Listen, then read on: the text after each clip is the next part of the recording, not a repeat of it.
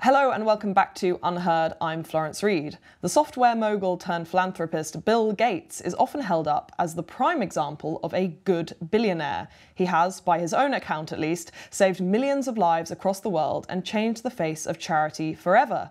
In a brand new book that I hold in my hands, which I've been reading this week, investigative journalist Tim Schwab squarely takes aim at the Gates Foundation and asks if one of the richest men in the world is quite what he seems. He joins me now to get into it. Tim, welcome to UnHerd. Thank you so much. Great to be here, Florence. It's easy to forget that in the early days of Microsoft, Bill Gates had a reputation as an accelerationist, someone who was ruthless in leading that company to success. But then in the year 2000, it seemed, after the lawsuit from the US government for monopolizing that tech industry, he had a road to Damascus moment and started the Gates Foundation. Is that an accurate representation of events? Yeah, I think it's easy to imagine that there are two Bill Gates. There's the corporate titan and the bully who ran Microsoft, and then there's the kind-hearted, soft-spoken philanthropist today at the head of the Gates Foundation. But I think that's a mistake. It's a mythology to imagine that there's two different Bill Gates. He really clearly is the exact same person who ran Microsoft, and his philanthropic career makes a lot more sense if you understand him in that way. So given you've spent the last few years in the company of a huge amount of information about Bill Gates, people who worked for him and people who like him, don't like him so much, it seems, tell me, what is your evaluation of the man himself? What is this character, this core character that has stayed continuous throughout his life? I think Bill Gates is a man driven by hubris. He believes that he is right and righteous in everything he does, the smartest guy in the room and a man born to lead. And, with his philanthropic career, I don't doubt that he's well-meaning in the sense that he thinks he's helping the world. But he's helping the world the only way he knows how, which is by taking control. And so in his mind, he is the best person to take control of these institutions and these decision-making processes that have led to him having an inordinate amount of responsibility for different sectors, more than perhaps any other billionaire on the planet. Yeah, absolutely. Again, it's easy to mistake what he's doing as this kind of innocent, unimpeachable philanthropy. But at the end of the day, it's really an exercise of political power. The Gates Foundation and Bill Gates have become some of the most important influencers and shapers of a great many different public policies, from public health to public education. Now, Bill Gates is claiming expertise and authority on climate change. He's talking more and more about AI and how we regulate AI. And yes, he is giving a lot of charitable donations and making these philanthropic gifts. We have to understand that he's not donating money as much as he is buying influence. And at the end of the day, this model really boils down to the richest guy taking the loudest voice. Through philanthropy, he's able to turn his vast wealth into political influence over the way the world works for the rest of us. Okay, let's stop there and make a quick distinction. How is the way in which Bill Gates is giving money? You say there he's not simply donating money, he's buying political influence.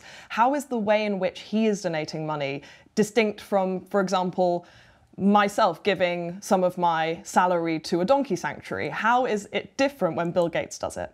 It's different in a few different ways. One is simply the difference of magnitude or scale. Bill Gates can quite literally plant his flag and claim dominion over an entire corner of public policy.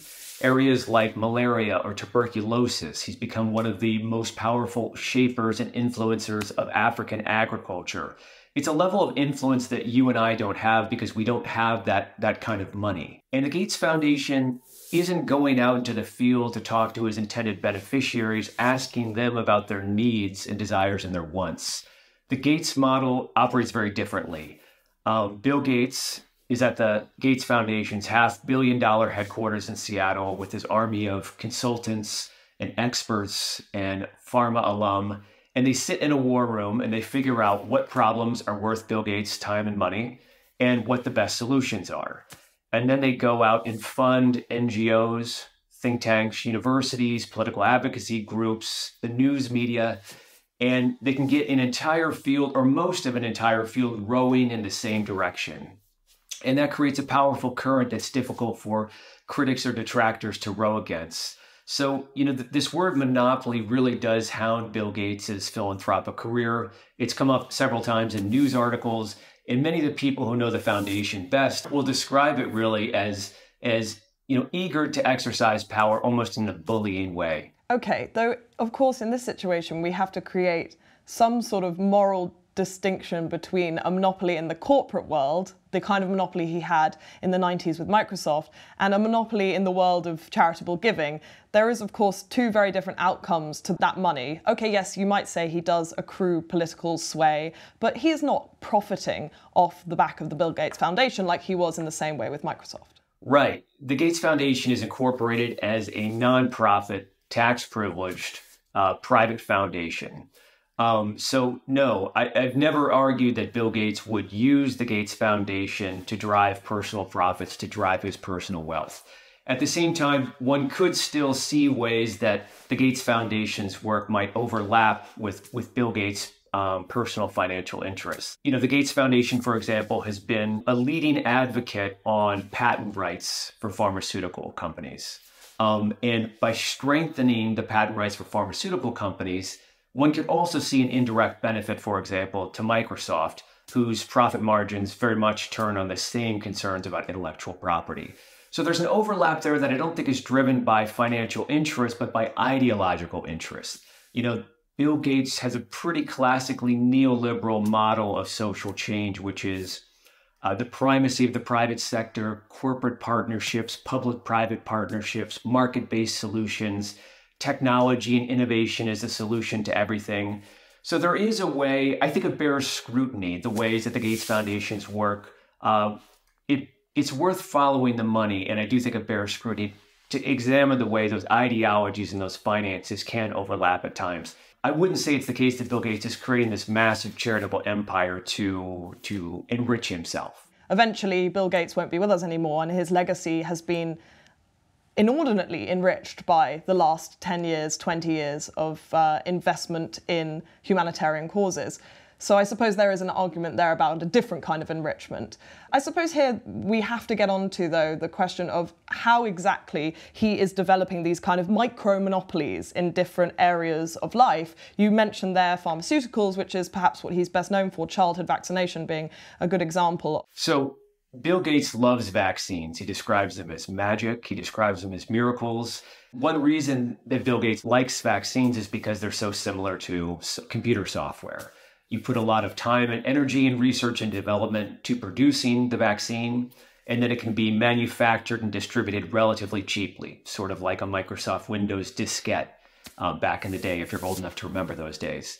The vaccine market and pharmaceutical markets are pretty similar to software markets. And so maybe it's not a surprise that the Gates Foundation has put a great deal of time and energy and money. It's actually billions, tens of billions of dollars that the foundation works on areas like public health and development. Vaccines are vital. Vaccines save lives. And it is true that the Gates Foundation has helped support a number of organizations that have put more than 1 billion vaccines into the arms of the global poor. We know that that does save lives and that does improve lives. However, it's a very narrow conception of public health. It's a pharmaceutical-driven approach to public health. There are a lot of ways to save lives in public health. You can build clinics. You can train doctors. You can build roads that help people in distant villages get to clinics in urban areas. And the problem with the Gates model is that he's fundraising. One problem is that he's fundraising much of the money that fuels his charitable projects from us taxpayers. So Gates' signature project with vaccines is an organization called Gavi. Gavi was founded by the Gates Foundation with seed money from the Gates Foundation. The Gates Foundation sits on the board of directors, but the vast majority of money for Gavi actually comes from us taxpayers. This is a private institution. There are a few checks and balances or transparency around Gavi. So there's a real question for all of us. I think there's a real trigger of accountability because this project at the Gates Foundation and many other projects really depends heavily on our money, on taxpayer funds, and we should have some basic accountability for it. How does it happen that someone with so much money, as Bill Gates does, ends up using the money of a taxpayer? That doesn't make much sense. It's one of an endless number of paradoxes that define the Gates Foundation today. So many of its largest charitable interventions are organized as public-private partnerships. Again, the Gates Foundation gets the project off the ground, provides the seed money, But then you'll see Bill and Melinda French Gates personally traveling all over the world in this fundraising effort that is essentially lobbying. It's reorienting the national budgets of sovereign nations, the aid budgets, to go towards charitable projects over which the Gates Foundation has outsized influence. So I think we are really long overdue for a new era of accountability and a day of reckoning to step back and say, yes, vaccines are important and vaccines save lives. We should be funding them. But there are a lot of different ways to address the vaccine issue.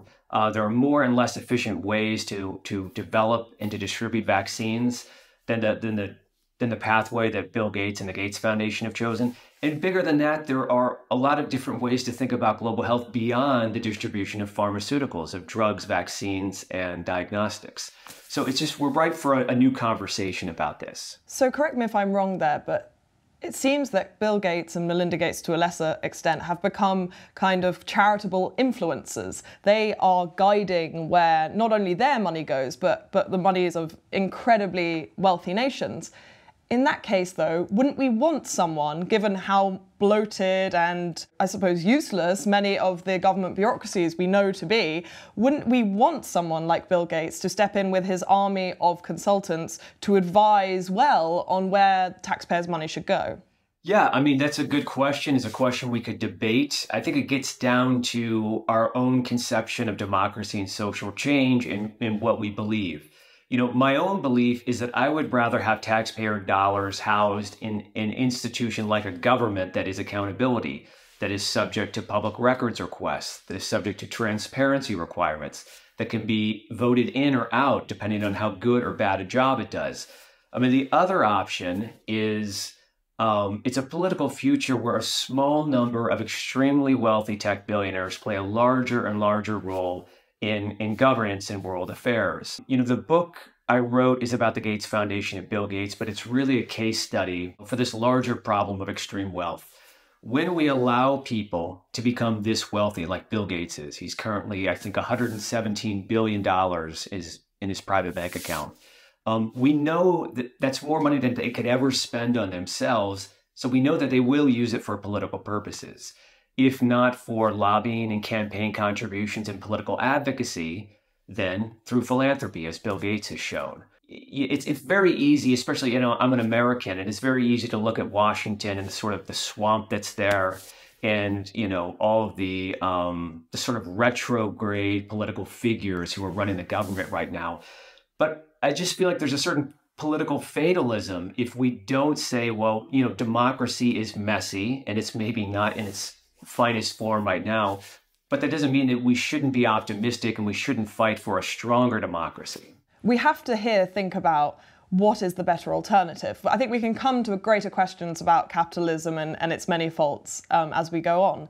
But what is the alternative to allowing someone like Bill Gates to create these kind of micro-monopolies of influence using his vast wealth? I suppose the opposite is a billionaire who goes and sits on his desert island, puts his feet up, drinks a pina colada, and we never hear from him again. You don't see many books written about those billionaires. So is it really a good idea to disincentivize the richest in our society from attempting to be philanthropists? I mean, I think we could think in even bigger political terms, like, do we need billionaires at all? Should billionaires exist? Sure, but billionaires do exist. Whether we like it or not, they do exist. So we have to think about what we're going to do with the billionaires we've got. Well, one thing we could do with the billionaires we got is to tax them. In the United States, there's a growing debate around a wealth tax, where you take a certain percentage of their acquired wealth every year. There's no reason why we couldn't aim our political energy at that cause rather than thinking about should they give away their money or sit on a desert island? I mean, I guess one caveat I would say is that, if you do want to ask that question in that narrow terms versus, the desert island scenario or the philanthropist, someone like Bill Gates, it's just really important to remember that he's not giving away money. He's exercising political influence. So it's either, do we want a billionaire to use their vast wealth to exercise political influence, or do we want them to sit quietly on the desert island? And I think that sort of reframes that question. Another industry of which Bill Gates was not raised with a particular knowledge, but seems to have taken on the mantle as our expert-in-chief is farming and agriculture. He is the greatest landowner of farmland in America and has had a huge effect on the agricultural industry of Africa and India. Tell me more about that. So this is an area that, once again, it's underfunded, it's underdeveloped. If you're looking at the Gates Foundation's work throughout the African continent on agricultural development. So pretty early in the Gates Foundation's tenure, they started talking about bringing a new green revolution to Africa. They promised they would cut hunger in half and double yields. They would dramatically increase farmer incomes. So the Gates Foundation literally promised a revolution, and the revolution did not arrive. Here we are nearly 2 decades later, billions of dollars spent by the Gates Foundation. Again, it's really organized in kind of a corporate approach of trying to industrialize African agriculture, essentially to make it look more like the United States, where it's an input-intensive, chemical-intensive style of agriculture. So it hasn't really worked for the Gates Foundation. Today, you have independent experts who are, looking at the outputs of Gates' charitable inventions and showing they have not delivered what they promised. But more than that, you have Gates' intended beneficiaries, farmer groups across the African continent, who are now explicitly calling on the Gates Foundation to end its charitable crusade because they're saying it's taking agricultural development in the wrong direction. When you have independent experts and your own intended beneficiaries challenging your charitable interventions, I think a reasonable, accountable, and legitimate structure of power would think twice about what they're doing.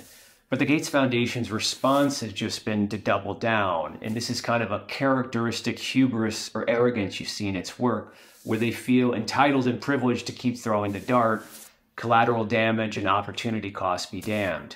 And this is an important problem with the Gates Foundation. Just that it has so much money, it can keep solving problems if it wants to, even if their solutions aren't working, or even if the solutions are even hurting the very people it claims to help. It's not very neoliberal of him to ignore the advice of his technocrats, though, surely. I mean, I think it's fair to say that the Gates Foundation's model is well defined as very colonial. You have this billionaire in Seattle who has a very narrow idea about how to fix a problem, and he can go into, these very poor nations across places like sub-Saharan Africa and really have an outsized voice in shaping, everything from agricultural policy to vaccine policy. Do you think he's getting advice, though, from these technocratic types that is telling him, actually, no, what you're doing in the long term will work? Or is it that he's actually gone rogue and is on a solo mission to kind of create his own legacy? Yeah, I think this starts to get at a very complex discourse around decolonization. The people that Gates is, it's not that Gates isn't talking to people in these poor nations,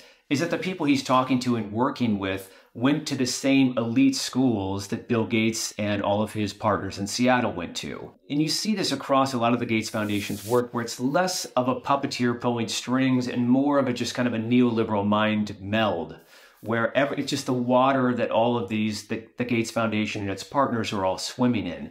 They're all thinking in the same kinds of ways around market-based solutions. So, that's how they arrive at the solutions they do. So when people come to conspiratorial conclusions about Bill Gates, that he sat alone in an office making decisions about the future of the world, you're saying they need to be less worried about that and more worried about the whole system and the rot that's kind of run all the way through. Yeah, absolutely. I mean, the Gates Foundation became incredibly influential in U.S. education policy during the Barack Obama presidential years, because the Obama administration had a kind of mind meld around neoliberal solutions with Bill Gates. So they were thinking in the same ways, they very quickly aligned their goals and their agenda, and they were working, very closely together, kind of in lockstep, to move certain new educational reforms forward. But this is a problem of capitalism here, because the faster you can accelerate, the more you need mission. You need everyone to be in on the mission. And it obviously helps to have all of your consultants and advisors down for the cause, as you might say. Some of the way to understand this is just the way that the Gates Foundation builds power through funding a vast network of surrogates. To go back to this example of working on education reform during the Obama administration, if you look at Obama's closest advisors, many of them formerly had been grantees of the Gates Foundation or even employed at the Gates Foundation. And so the scale at which Gates works it can fund so many different individuals and so many different groups. It allows it to exercise power through really a network of organizations. In his attempts to reform education policy, we see this drive towards what some might call monopolizing instinct. He went for this process of commonality, is what he called it, kind of a euphemism for basically saying that all schools in the US should take up the Bill Gates recommended approach to education. Yeah, in the same way that Bill Gates at a certain point realized that the growing computer revolution needed a common language, a common operating system for compatibility, and also that he and Microsoft should be the one that controls that standard, that operating system. Bill Gates brought that same monopoly ethos to his work in education reform, which is that in the United States, you have 50 different states with 50 different education standards. Bill Gates decided, well, these states all need to have the same educational standards, and they should be taking similar tests, have similar curriculum, and that will create a new market for example, education technology. If suddenly you have a market of consumers of school kids that are in the tens of millions instead of 1 million, you have a much bigger market, and that's going to spur innovation in technology. That was sort of Gates' idea for a pretty radical set of reforms that he pushed called these Common Core educational initiatives to try and create essentially a new operating standards for how U.S. public schools work. The intervention didn't work. It became deeply controversial. Many states abandoned or jettisoned these educational standards that the Gates Foundation undemocratically had advanced. And really big picture, these new educational standards were not shown to improve education. So, it's easy to look at this and say, well, Gates failed, but he tried. And what you're not seeing when you do that is all the collateral damage and the opportunity costs. The way that the Gates Foundation can distract us from pursuing other interventions, other solutions that would work better, that wouldn't distract us or distort the public discourse or the public policy-making discourse around education reform. Do you think there's any chance, given that example, that Bill Gates has been a net negative for the world? It's hard to imagine, considering the thing we associate Bill Gates with is the saving of millions of children's lives, though you contest the numbers in your book quite robustly. Do you think actually there is an argument to say that if he'd done nothing with his money, we would have been in a better place? I think that the Gates Foundation, after writing this book and spending years thinking about it, I think that the Gates Foundation on net is doing more harm than good. These are difficult arguments to make because you're right. The Gates Foundation is administering vaccines, which save lives. But the other thing I argue in the book is that Bill Gates himself is the single biggest beneficiary of the Gates Foundation because the tax benefits, the public applause, and the political power he gets. Other people might not agree with the place that I land and the conclusions I make in the book, but certainly I think we're long overdue to finally have an open, honest debate about the Gates Foundation that goes beyond the childish fairy tales, one-sided storytelling about, the Gates Foundation, Bill Gates giving away all of his money. That's a fiction. The Gates Foundation being highly effective and efficient. That's also something we should question. And the story is just much more complex than that. And given certainly the tax dollars, our tax money going into this charitable enterprise, I think we should all be paying attention. The complexity of that question definitely came to light during the COVID pandemic. Can you just explain to me a little bit about how the Gates Foundation's relationship to the pharmaceutical industry changed over that time? During the pandemic, Bill Gates reached the absolute zenith of his career. And, personally, I don't think he'll ever get to that level of influence again on the world stage. You had a vacuum in global leadership and certainly statesmanship around how do you manage the global pandemic, certainly for the global poor. And Bill Gates stepped into this vacuum and said, I have decades of history working with vaccine companies, working on vaccine research, development, distribution. I've got this.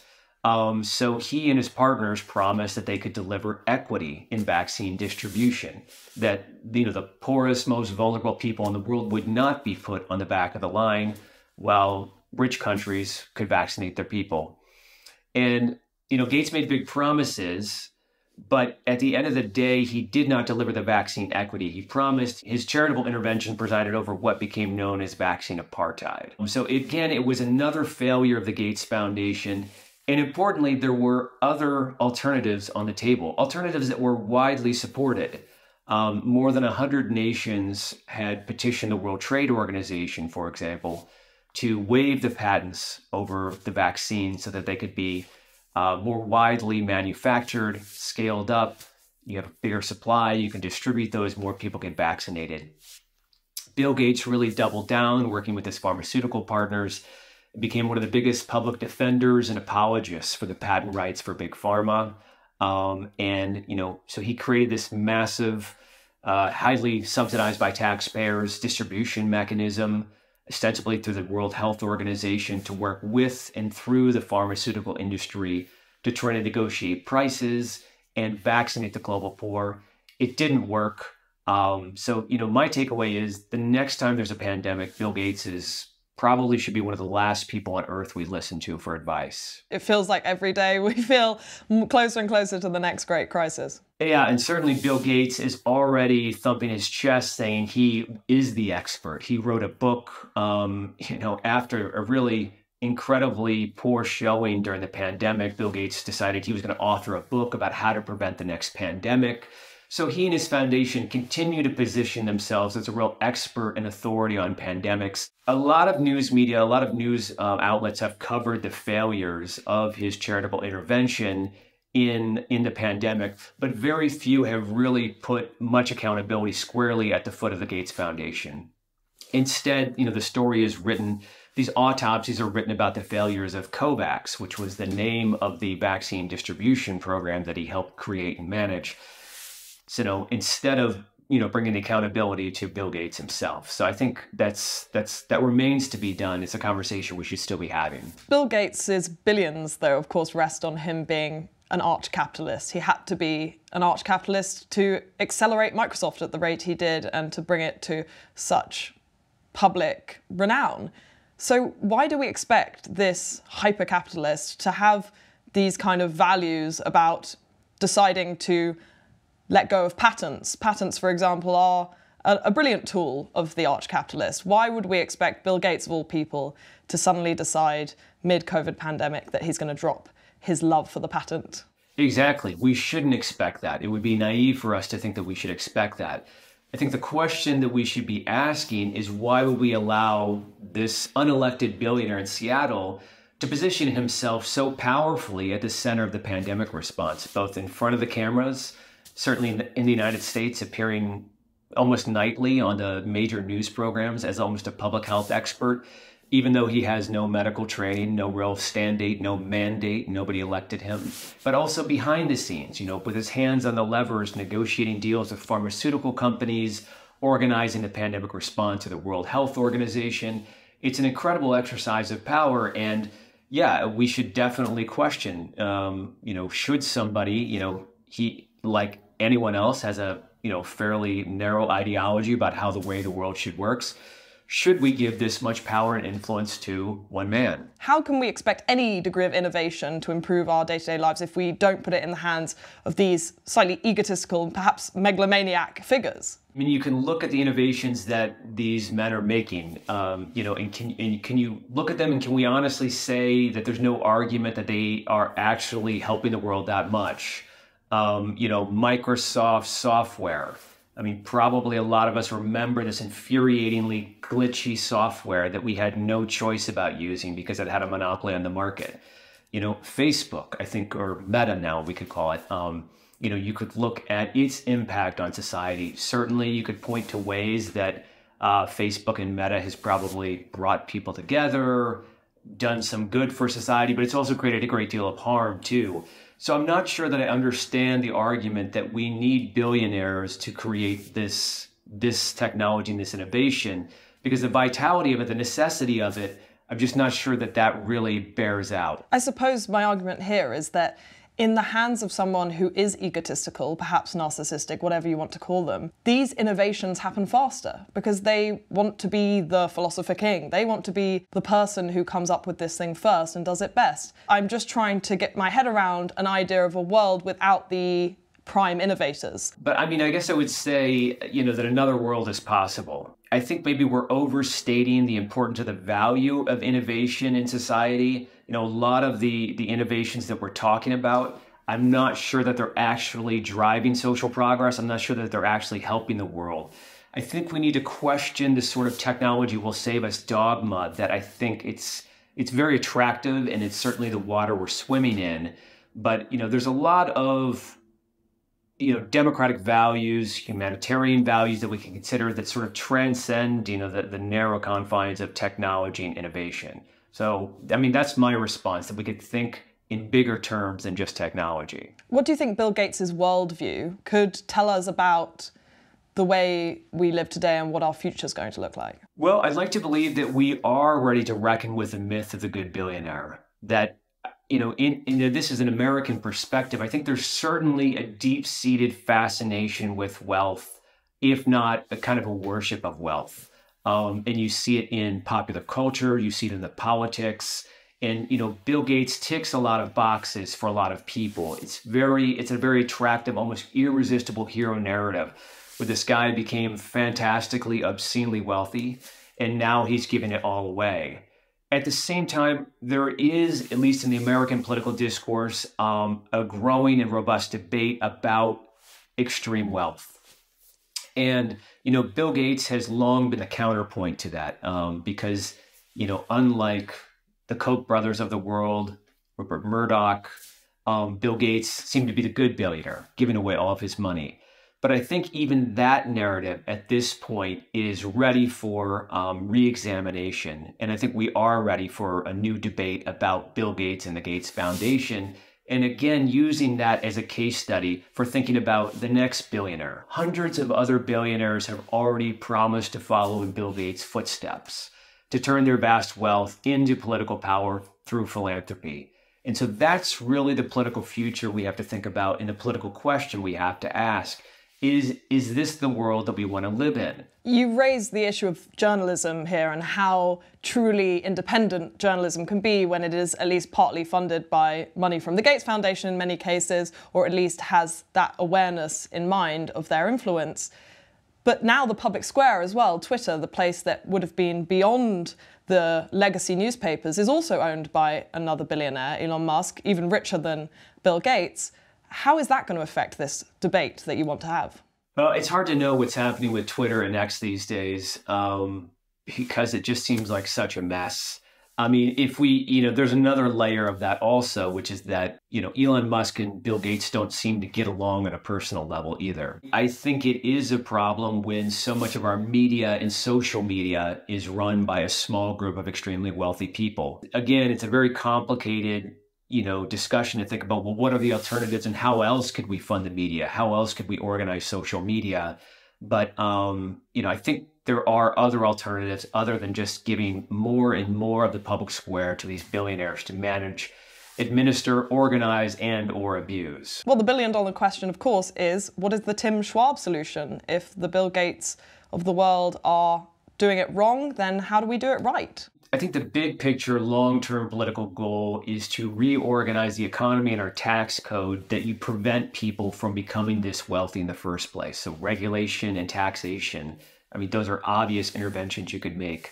The problem with somebody like Bill Gates or Elon Musk or Mark Zuckerberg is that they're already so wealthy. How do you prevent them from turning that extreme wealth into extreme political power, whether through lobbying, campaign contributions, or philanthropy? In the American perspective, they proposed a wealth tax. I think the most aggressive is taking 8% of a billionaire's accumulated fortune every year. That would prevent someone like Bill Gates from becoming richer, but it wouldn't actually diminish his existing fortune, currently $117 billion. Unlike Bill Gates, I don't have the confident solution to every problem and the confident answer to every question. But like Bill Gates, I do have a sense of impatient optimism to believe that another world is possible. These are long-term political goals. Personally, I'm inspired to see a growing debate around the wealth tax, which could be an important beginning for larger structural changes that we could see in the economy and the tax code to sort of get at this tough problem. Tim Schwab, thank you so much for coming on UnHerd. Thank you so much for having me. So that was Tim Schwab, author of this hefty book, The Bill Gates Problem. Many problems he sees in the life of Bill Gates and his legacy. I'd be fascinated to know what you think of his arguments down in the comments. Do let us know what you think and come back for our next video. This was UnHerd.